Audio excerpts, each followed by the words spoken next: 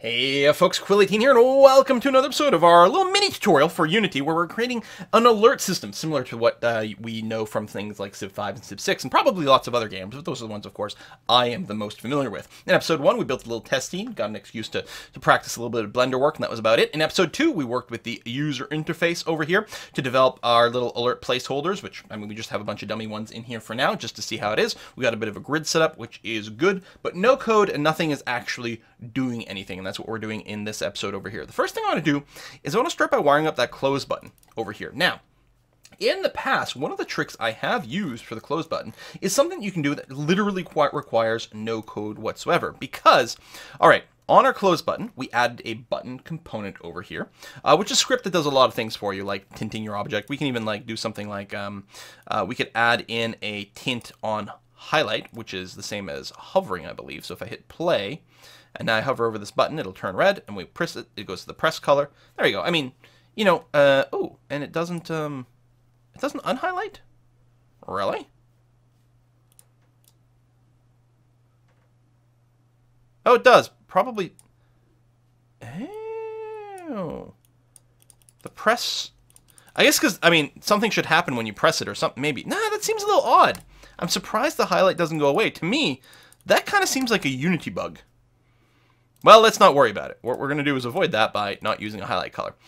Or, you know, just by making the close button do something. So I was going to say, in the past, one of the things I've done for things like dialog boxes, right, is something like, so this button script has a list over here where you can add functions that get called when the button gets clicked. So we can add in a line. It needs to know which game object is going to be responsible, which game object is going to receive this click message. So that is going to be this alert over here. I'm going to put it in there. And one thing you can do, then when you choose the function, is you can say, I'm going to signal the game object component. You have to choose a component. I'm going to say game object. We could set active, and it's a Boolean, which means you can turn it on or off. Okay? And you can point to anything at all. But by doing this, if I hit play, when I click this button, this game object is set to inactive. It gets grayed out. This is not actually the solution. If I go, though, if I apply this to the prefab, what game object would this be? Oh, it's smart enough to just, like, be relative to itself. Excellent. Okay. So now all of the close buttons will seemingly close the pop-ups, but it doesn't close them. It just makes those game objects inactive. And it's particularly obvious if, say, I close this one. Oh, now that's interesting. I didn't realize the grid would automatically collapse around inactive objects. So, I mean, it looks good. But meanwhile, we still have all these alerts. They still already exist. Okay? They continue to exist. Now, this sort of mechanic works really nicely for something like a dialog box where you always have, or a certain window, right? You have some sort of window that can be opened or closed. Well, you might want the window to always exist. And then you're just talking about toggling whether it's active or not, right? It's on, it's off. And that's all you're doing. When you hit the button on the screen, let's say it's an options menu, hit the options menu, all it does is enable the game object. And then when you hit the close button in your option window, all it does is disable that game object. Very, very fine. But here, this is not good enough because we don't want to keep all alerts that ever happen in existence. I mean, in a long-term game, you get hundreds or thousands of alerts, and they would all clutter up your game. Yeah, they'd be inactive, but it's still not good. So that's not what you're looking for. What we want to do is when we click that close button, we actually want to destroy this game object. The problem is there's no, as far as I can tell, there's no way to just call, like, destroy on the game object this way. So we are going to have to write a script, but that's okay because I think that this alert needed a script at some point anyway. So we're going to create a new component. So I'm going to, I guess we'll keep things neat over here. I will create a folder called scripts. And I'm going to create, now, as I said before, I tend to like all of my stuff that is UI to start with the words UI. And I'd say this alert qualifies as that. So I'm going to go and create a C# script called UI alert. I think that's okay. We're going to wait a tick for it to just compile, and then, oops, we're going to drag it onto our alert component over here. There we go. So it's got that. I will apply it, so it applies the change to the prefab. So now they all have this alert component. Then we're going to double click on the script and get ready to modify it. And what we want to do first is we're just going to have a single function. Its job is to close/destroy the alert over here. So I think that this alert probably doesn't need a start or an update unless there was going to be some sort of animation. I was just going to get rid of it for now. And I'm going to make a public void close. There you go. That's all it is. And all its job is to destroy this game object. That's it. Just responsible for closing this alert, getting rid of it completely by destroying itself. There may be other things that it will do in here. There could be other, cleanup or something like that will have to happen at some point. But for now, there's nothing else to do other than just destroy itself.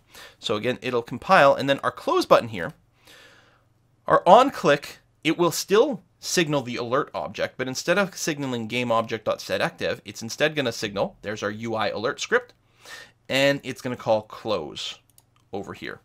So again, what I'll do is I'll apply this to the prefab, I'll hit play, and then if we look at our list over here, instead of getting things disabling, they will simply vanish like that until we have no more alerts whatsoever. There we go. So that's much, much, much better.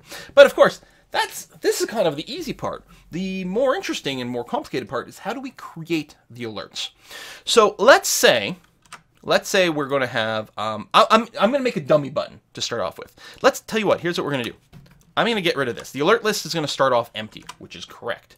We're going to do that, and what I'm going to do is I'm going to create a UI button. A UI button is just a game object with an image. It has a text inside of it, and it has a button component added in there. It's not anything fancy. I'm going to just shove this thing in the top right corner over here, and this is just going to be called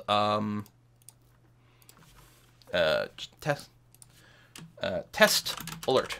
There we go. This button's job is simply to make a fake, just dummy alert right away.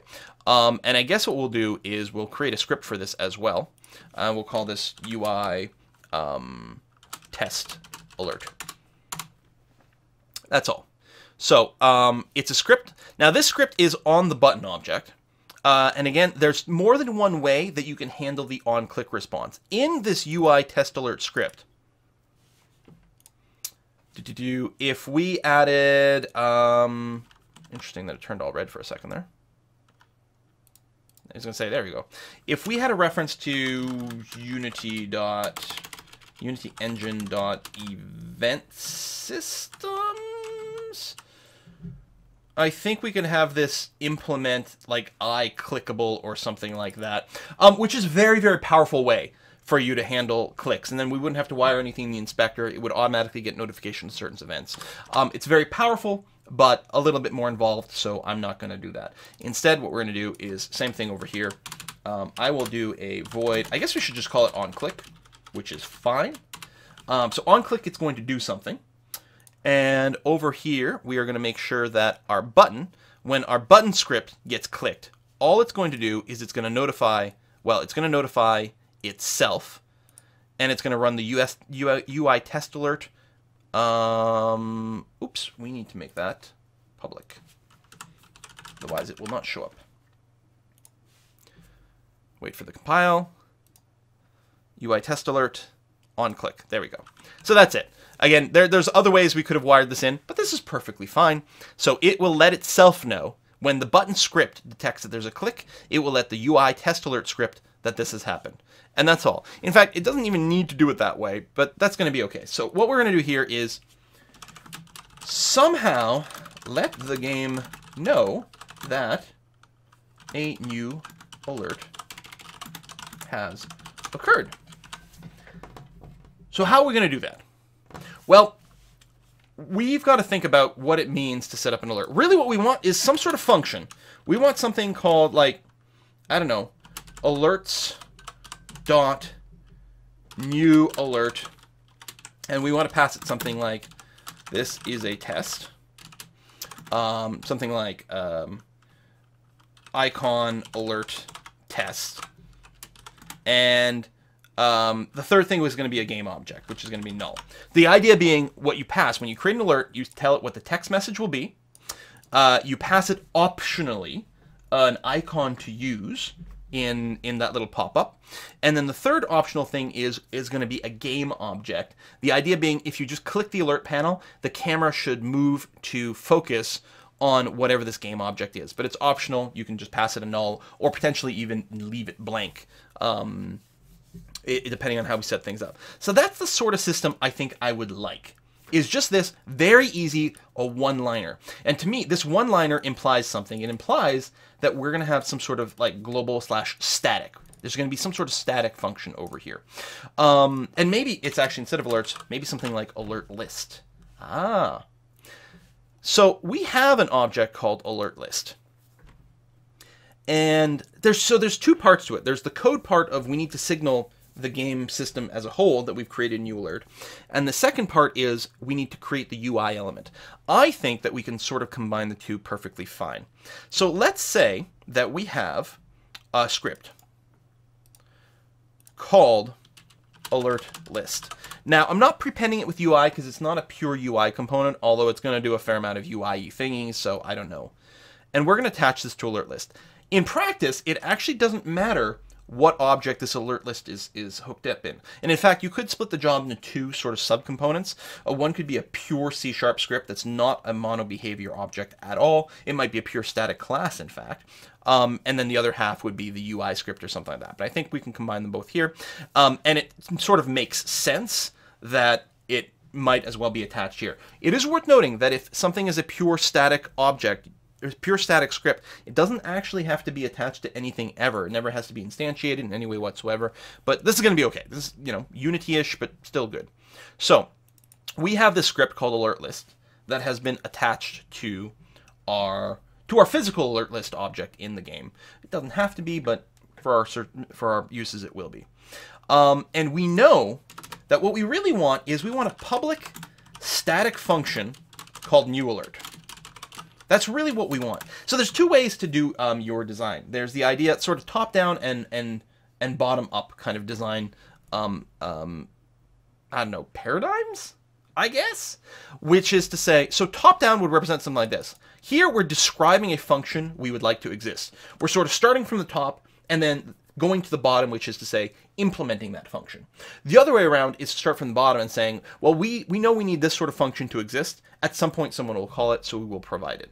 And in practice, in game development and most development, you kind of go both at the same time. Sometimes you start from the bottom up, sometimes you start from the top down, somehow you sort of meet in the middle. These things will occur because you'll sort of realize that this is a thing that needs to happen. But now at this point, I can actually even uncomment this. I mean, it's still complaining because this function doesn't technically exist yet, but we're about to implement it. We've got a public static new alert, which is going to take in a string, which is going to be alert text. We're going to have another string, which is going to be the alert icon. I mean, we could pass, I mean, really the alert icon ultimately is going to have to be an image or a texture or something like that. But what I want to do is I want to avoid having these scripts over here know that, right? In fact, we could even take it a step further. And instead of having the text over here, it could be something, you could have localization data. This could be something like, I don't know, UI underscore alert underscore test. It's not a bad thing to consider if this is something like alert text, I know, ID, I guess you could call it. Alert icon ID. That makes a lot more sense. And then we can take it into game object, which is the, I don't know, just call it the game object or focus object. Focus game object. And we could have some of these things just default. I think I need to shrink in my font just one tick here so we can fit it all in. Right? There's no reason that we couldn't do something like have this default to a blank, have this thing default to null. That way, you could just call new alert. I'm surprised this is not compiling. Oh, void. You don't return anything. There we go. So now it's no longer red. Yeah, but it gives us the option of saying something like instead alert list dot new alert UI alert test, like that. Right? And that becomes perfectly legal. If we're happy with whatever the default icon is, and it doesn't have to focus on anything, we could leave this blank. So we can actually call these like this. The one gotcha is that there's no way for you to not specify an icon, but also specify a game object there. The only way to do it in that variance would be to provide an alternate version of new alert, which goes string alert text ID, and then here takes a game object, like that. You could do that, and then you could have this one just call the other new alert with like this, and then focus game object. Like, you can provide alternate calls like this, so then there becomes multiple ways of calling this thing. In fact, some people are really not a fan of providing these defaults at all, and instead would rather provide another variant of this that just goes like this, with a single parameter, and then again, within that, calls this explicitly. So we could do this, for example, and not provide any default values whatsoever. These are options, but for the sake, I'll do that. Maybe I'll leave this in here. That's going to be okay. So that we've got a few flexibilities. Okay. So yeah, this variant here. Let's get rid of this. So those are illegal calls, which I guess maybe I'll uncomment them to show that these are still other ways that you could legally call the same thing.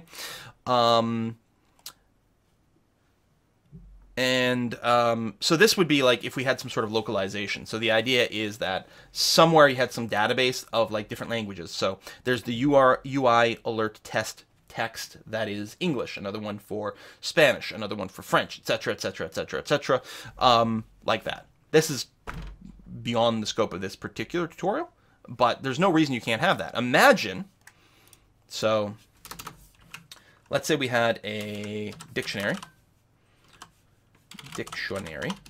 of string to string, and actually we need to have another level of indirection here. This would be example localization dictionary. Like, do not use this as is. An example only. This is really not how you want to do things. This would be a good example of you'd want some other sort of static database to handle it. Which, I mean, I guess I'm getting a little bit out of scope here, but you know what? What the hell? What the hell? Let's create a new script.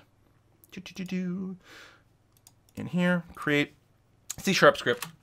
Oops. Localization. Like that. And I did accidentally open it at some point. In fact, that's going to be all foobarred now because of the way that I implemented that. That's okay. Yeah. Localization. It's not going to be a mono behavior. It's going to be a pure C# class. And in fact, more than that, I'm actually going to have it be a static class. The nice thing about this is it can't be instantiated, but it also never needs to be instantiated. We can put in a constructor. Now, in a static case, does the constructor have to be like public? I guess not, because it should just happen by itself. So this constructor automatically runs at program start, because it's a static class with a static constructor. Well, you don't even need this. If you have a static constructor, it will run automatically when your program starts. Static class means it can't be instantiated. You can never create a new localization object.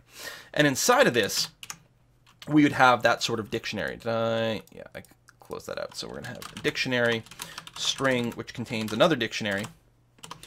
String, boom, boom. This is going to be our localization database. Obviously, there are other ways to implement that, but that's going to be okay. So, do I have to keep specifying static? Is that going to give me... Yeah, I was going to say, can't declare instance members, so I have to explicitly put static in front of everything in here, but that's okay. So, this localization database belongs to this static class, but we're going to have to make sure that we do something like equals new dictionary like that. So now the base dictionary isn't empty. And then we could do something like... we're going to call load languages, which is going to be some sort of function here. Again, it's going to be another static function called load languages. This would probably read a directory of language files. So you'd have a loop. In our case, we're just going to like dummy create our database. So localization database, we're going to add a new entry where the string key is en for English, and it's going to have a new dictionary of values within that. And then something like static void load Here we're doing load language singular, en. And then we have the static language, which is a string lang, like that. Probably read a file XML, JSON, other, with all the strings from a language. I'm noticing we're getting a complaint over here. Ooh, boom. There you go.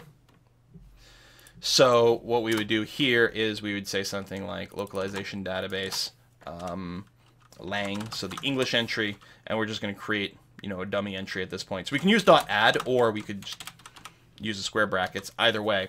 And let's assume we're going to load our language with this UI alert test, and this is going to be, this is a test alert.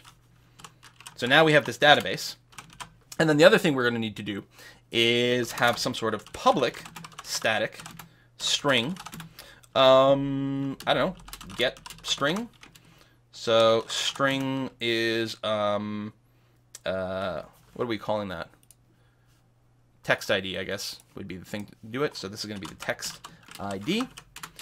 And I guess we're going to need like some sort of static string current language, which can default to English, but we'll probably want something like public static void set language string lang ID, which sets the current language to lang ID. And, you know, we might want to do some extra confirmation that it's one of the ones that we actually have loaded somewhere, but there we go. So then with getString, we are going to simply return localization database with the current language and the text ID. And to do error check all the things. Because right now, if this were trying to read something that didn't exist in the database, it would throw an exception. I mean, we'll get a lovely error in our debug log, but we might want to handle it with a little bit more sophistication. Okay, all that to say, alert text is equal to localization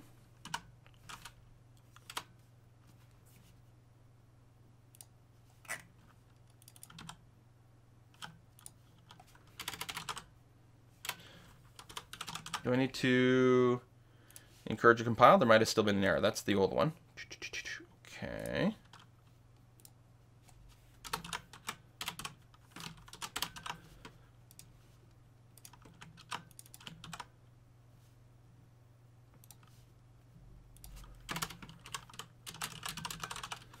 We're going to find out what this error is in a moment here.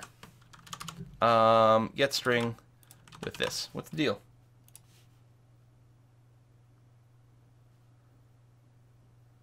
Yeah, there's not actually an error. I think... Oh, it's because mono behavior is still looking at an old new behavior script. It's because of the way that I kind of created it and I accidentally, like I created the script and then I sort of clicked off of it accidentally and then clicked back in. Mono behavior was still looking for a script/class called new behavior script or something like that. That's why it wasn't completing it. So now mono behavior is like totally okay with this. There we go. Nice and green. And again, if I was trying to type this in, I would get all my stuff. Excellent. Okay. So we got our alert text. So now what we're looking to do is create the new alert, add alert to the list. Okay, so create new alert. That should tell you that, hey, we probably want to instantiate something. We want to instantiate probably something called like alert prefab, which probably means we need a public game object alert prefab, like that. So we're going to instantiate that. And add alert to the list. We need public game object alert list. So we want to be able to say something like, so this is going to return a game object alert game object is equal to that. And we have to cast it to game object like that. And we want to say alert, whoops. Oh, semicolons help. Alert game object dot transform dot set parent is equal to alert list. Like that. Now, one thing we can do is something like if alert list is equal to null, Let's assume that we ourselves is the we are the alert list object.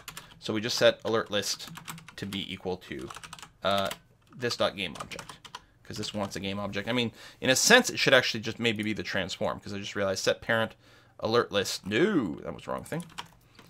Is this, but this is a game object. This needs a transform, so we got to say alert list.transform. There we go. So what this alert list needs to be is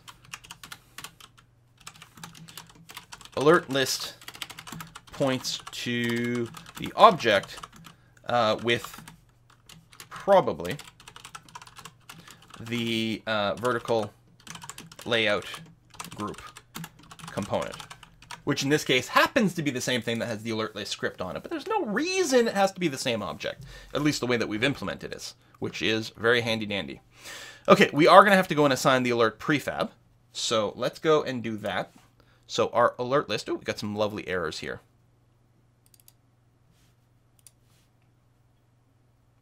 Right. Okay, so we're getting an error, and why is that? Well, we declared this new alert function to be static. And the reason we did that is because we want to be able to just call, not here, the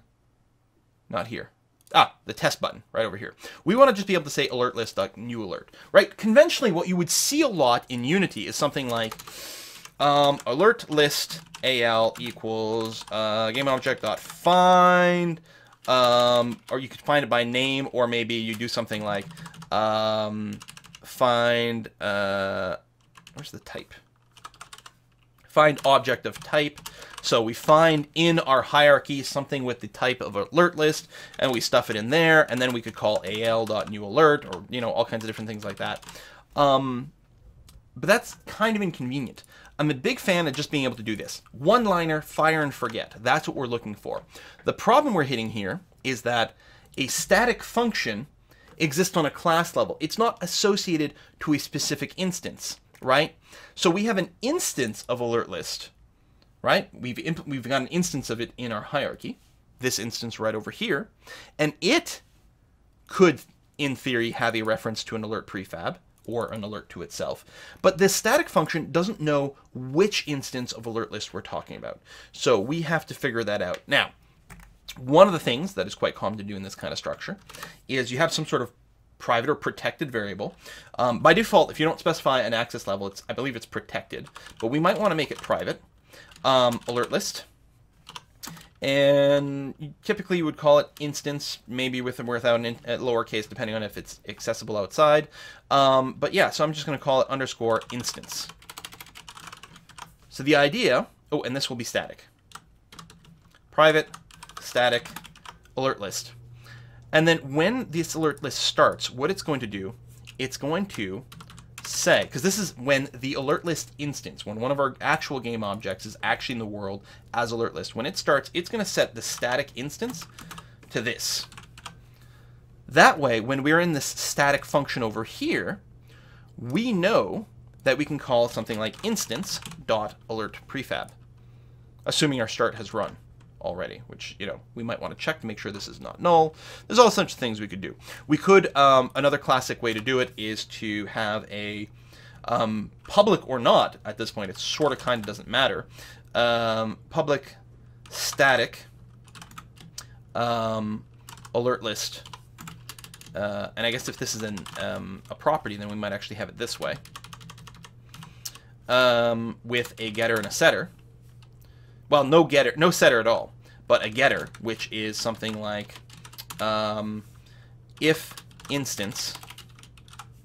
You know, you could check to make sure it's not null. Like if instance is equal to null, then at this point you could do something like, okay, this one time only, we're going to set instance to be equal to game object dot find object of type alert list. So we find the first alert list in the active hierarchy and assign it over there. And then in any case, we return instance. So then what's nice about this is you never have to explicitly set instance. The first time someone tries to do this, it looks it up. I think typically you would put this afterwards or something like that. Or maybe even in a separate list, but there you go. So this is just our private placeholder And you tend to put these underscores here to discourage you from using it directly. Although you would normally have the case match, I think. So something like this. The underscore there is to remind you, hey, don't use this directly. So over here where we're using it directly, don't do that. Because we're no longer setting underscore instance in the start. So the first time we run this, underscore instance is going to be null. So if we tried to access it directly, that would be bad. But if we just use the uppercase version, then we're going to use this property here, which checks to see if it's null. If it is, it tries to set it. Again, we might want to check for an error or something like that. And then it will just sort of return that from that way forward. So we don't have to constantly find this. With A, is slightly slow, but not really, unless you're doing it every frame. But it's inconvenient. It would suck if we constantly had to go and get a copy of the current instance of alert list and then call new alert. This avoids tons of steps, makes life so much simpler. Love it, love it, love it. Okay, so let's review here. If we click the button, we call new alert. If we get into new alert, we are indeed going to create a new game object, and we're going to set in the list. So now, if we were to hit play, object reference. Oh, I had one more in here. Alert list. This is instance dot alert list. There we go.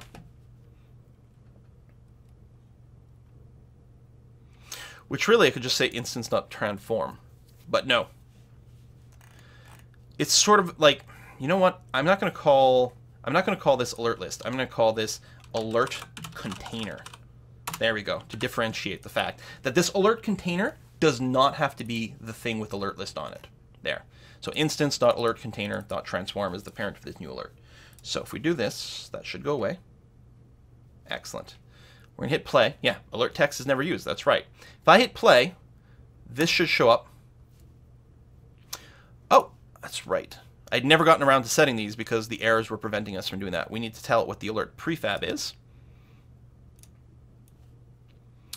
And we have to give it a reference to the... Well, we don't have to give it an alert to the a reference to the alert container because by default it will point to itself if we don't do anything about it. So if I hit this button, there we go. Now, it's important to note at this point that it's the text in our prefab. So if I go here, prefab default text. So now if I hit play and we hit test alert, we're just getting prefab default text because we never set it. But we can change that. That spacing is a little weird. I'm not sure if it correctly knows what the size of these objects are supposed to be in here. I mean, I shouldn't have to set any spacing. We didn't have to before. Are our sizes a little bit weird because of something else that's running? No. That seems strange to me. I no longer have that, like, weird crop. No. It's using the object 100%. I don't know why they're so squished together. We'll investigate in a bit there. But yeah, so right now, we are not setting the text, right? It just says prefab default text. So we need to make sure. So at this point, we have the alert text, and we've created the alert game object. But we have to make sure that one's linked to the other, and that means we need a reference to unityengine.ui because we have to access the text class, which is part of the UI package. So we can say something like, this game object, we want to get component in children. Although I think this checks itself. We want to find the first instance of a text component in our children. And we can go and we could grab a reference to that, but we don't actually have to maintain that. We just have to say, hey, in this text component, your actual text is this alert text. Over here. Done. To do set icon to do cache reference to game object to focus on click. We're not implementing those, but those are things that we could do here. All right, we've sort of prepped for some of that. So now if I hit play, and I hit this, instead of the default text, we are now getting, this is a test alert. Hey, excellent. So now we can have anything in the game fire that off. So that's really, really handy. I think we are going to do one more episode because I think it's going to be worth actually investigating these two things. Because what I want to do in the next episode is I want to have an alert happen from a normal game event, not just a button. I want to have something else in the game, do some stuff, and then have them to throw up an alert. That way we'll have two different ones to look at, as well as we can look into this. I mean, I can make a couple of dummy icons. Sure, let's do it. Thanks for watching. See you next time. Thank you, all our March Patreon supporters and these Mic Check supporters. We've got Yukofin, Snoopy TRB, Pavel Zdanov, Drazion, Gavin Power, Jan Torrevel, Michael McClintock, Aaron Doibson, Craig Mortel, The Not So Evil Engineer, Julian Ogenafon, Marisfield-Vold, Speedy Savant, Steven Stager, Valiant, that's probably Stager, I don't know, Valiant Cake Fiend, Jason Yanity, Stephen Bonnerman, Kale the Quick, Neil Blakely, Milner, and everyone who has watched, shared, favorited, and subscribed. Thank you so, so much.